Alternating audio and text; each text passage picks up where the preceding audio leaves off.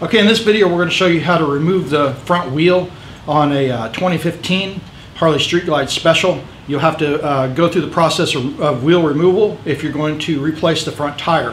We did get a new Michelin Commander 2 front tire from Get Lowered Cycles, and that's what we're going to put on this bike. Okay, first thing we're going to do is we've got to take off both brake calipers, and on the left side you've got your wheel speed sensor, so that's going to come off as well. So we're just going to break these two bolts loose right here, and that'll allow us to get the caliper off on this side. Now I have lifted the bike up, and I lifted up just enough to where the front wheel is just touching the ground. It's going to make it easier to get off once we get to that part. Once we get the bolts out, that's going to allow us to remove our wheel speed sensor bracket and also pull our brake caliper off. You can almost pull it straight down, and then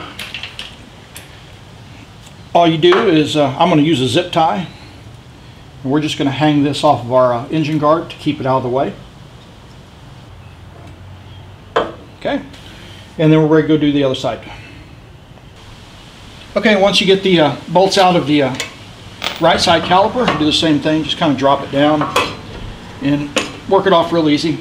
One thing of note here is when you get the calipers off, do not squeeze the front brake, because it can push the pistons out of this caliper.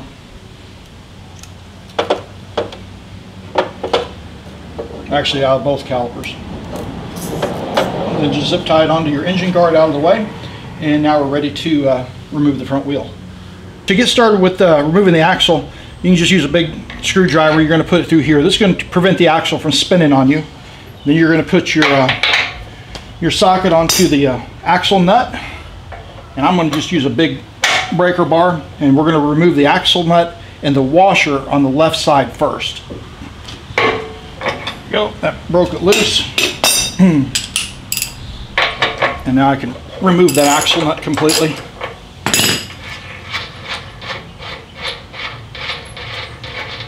There's your axle nut and washer. Next, we're going to remove the axle pinch nut screw on the right side, and we're not going to take it out, we're just going to loosen it. That's going to allow us to remove the axle. I'm trying to do this kind of weird so I can keep the camera on it.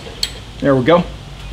If you don't know which side, there are some spacers on both sides, and if you just don't want to forget which side it goes on, you can just come in here and do an R if you want to, and even an arrow to let you know to put it back towards the that side towards the inside. So then we're just take a rubber hammer, and we're going to slightly knock that axle out. Once we get it to the point we can't knock it out anymore, you can use a wrench on this side and pull it out. And on the right side, see if I can see this, you're going to have your wheel speed sensor. So you're going to just move that off, let it drop, and then you're going to have your wheel spacer on the other side that comes out. So Margaret's going to help me with this, and she's going to just lift the bike by lifting the jack, and then we're just going to roll the tire out. A little more, one more. There we go. And at this point, our tire is ready to take in, our wheel's ready to take in, so we can have the new tire put on it. Okay, we got our tire back, or our tire mounted onto our wheel. We take ours in to have it done at the dealership, our local dealership. You know, that's your decision on how you want to get that done. Next part of this is we're going to clean the axle. We're just going to take some paper towels right now, just wipe it off.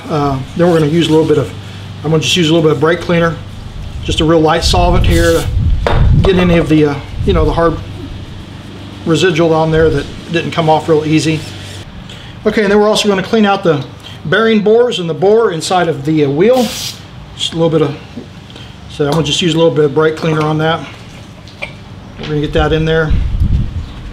I'm going to push it through so we can get all the way through there.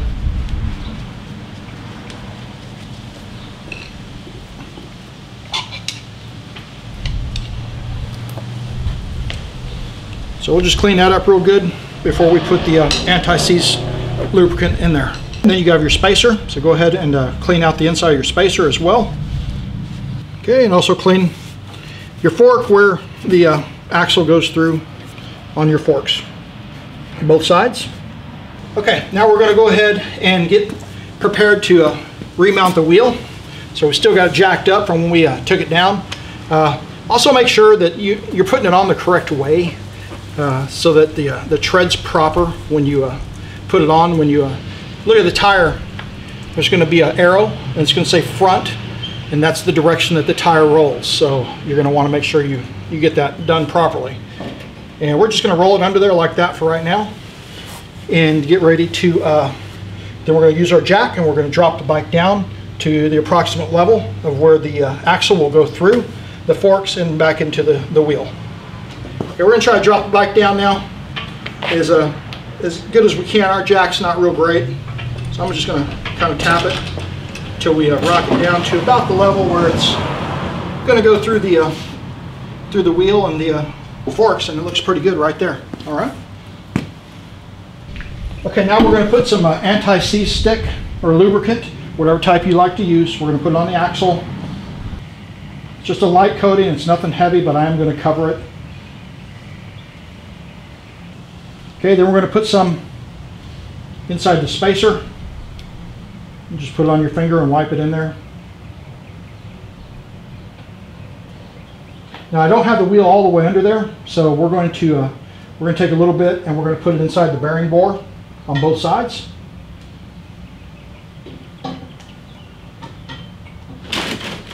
Okay, now we're ready to put our axle in. Don't forget your spacer. I marked mine so I know exactly which way it came out. Put it in until the threads come out of the spacer so that it's ready to go into the bearing and the bearing bore. And I got to lift up just a little bit to get it through the other side. Now, once you get the threads right before it comes out of the bearing on the other side, we have to put our wheel speed sensor on. So let's move over to that side. Okay, so this is your wheel speed sensor.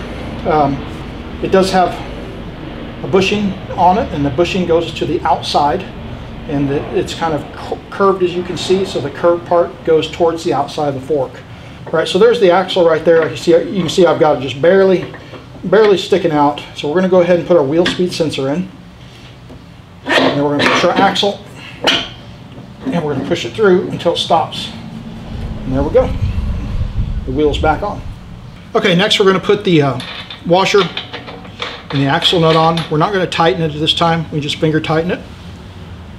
Okay, now we got to adjust the wheel speed sensor. It's not really that much of an adjustment. What you're supposed to do is you rotate it until it hits the fork slider, until it touches it, and then you just back it off a little bit, and that's the position that it stays in. So it's not, so that the tab that's on the wheel speed sensor isn't touching the fork slider. This is Twinkie. She came in to see us working on the bike. So anyway, say hi to Twinkie. All right, now we're going to tighten the axle nut. So we need to keep the axle stationary, so I'm going to put a long screwdriver through the other side like we did when we took it off. And then with using your service manual, my torque specs for mine are 70 to 75 foot-pounds. So we're going to tighten that. And also, might be easier to lower the bike a little bit at this point. Let me do that so that the steering head doesn't move. All right, so I lowered the bike just to put some weight on the front end. Makes it a little bit easier. There we go.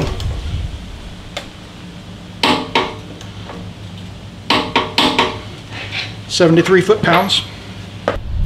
Okay, coming back to the right side of the bike, we got to tighten the axle pinch screw, and this is tightened on my bike according to my service manual, 18 to 22 foot-pounds. So you'll need to refer to your service manual for these torque specifications for your particular bike.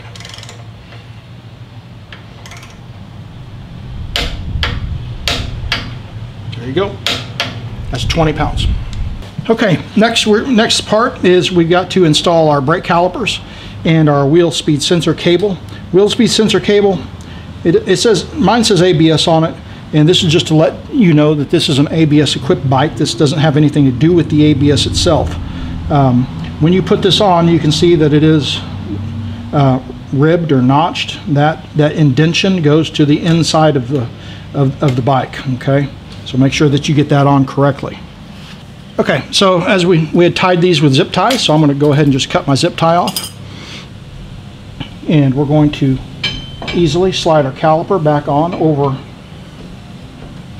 our disc brake. And it goes in the back. And then we're going to put our wheel speed sensor there. And we're going to put our caliper mounting screw on. And move our caliper around until that screw makes contact. And we're just going to finger tighten both of them at this point to get it on there and hold it on, and we'll do a final torque here after we get it somewhat secured with our hands.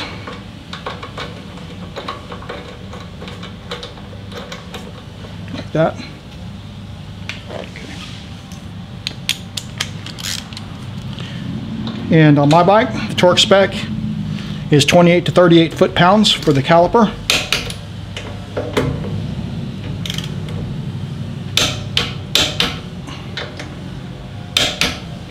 That's 33 pounds. Okay, so the wheel speed sensor line is zip tied to the brake line, and I happen to have one black zip tie left. So I'm going to put that on there. Flush cut it. All right, and the left side of the bike is complete. Okay, now we're going to put the right side caliper on. One of the things you may want to do is make sure that your pads are pushed out against the bore. Makes it easier to get on the rotor. Go. Slide it on from the bottom and then scoot it up. Kind of move it around until you can get it started. There we go. And then I'm going to hand tighten them like I always do before the final torque. Okay, we're going to go ahead and torque these down now. It's 28 to 38 foot-pounds on my bike, 2015 FLHXS. Just so you know, before somebody asks a question, no, you do not put Loctite on these. It is not in the service manual. It does not require it.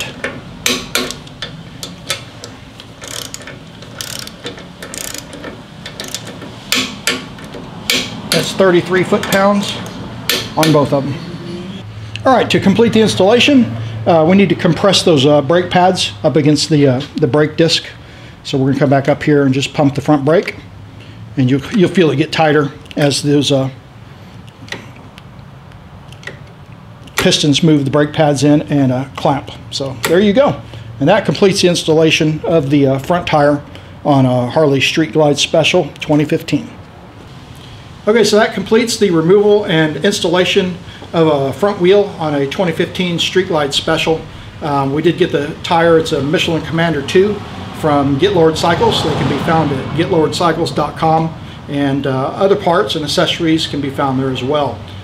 Be sure to subscribe to my channel and also visit my blog at rideitwrenchit.com.